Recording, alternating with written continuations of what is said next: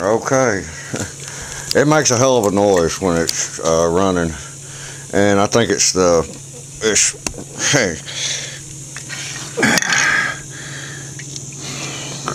drive belt pulley right there, tensioner.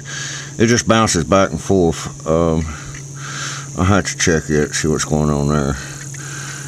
But I got a new belt because I'm gonna be on that damn thing anyway.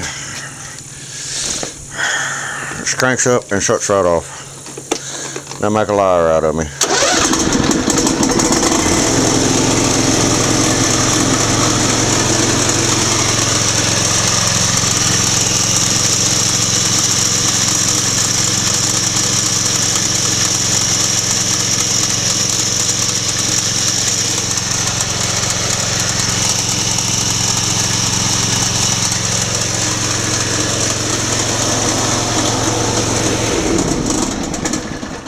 That's where I'm hearing it from. That's where I'm hearing the noise. Hopefully it's just a damn belt, because that belt's old as hell and harder to rock. Some more run better if I change it anyway. Anyway, I'm gonna change it anyway. This shit.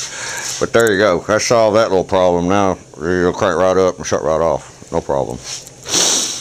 Alright, that's the diodes, by the way.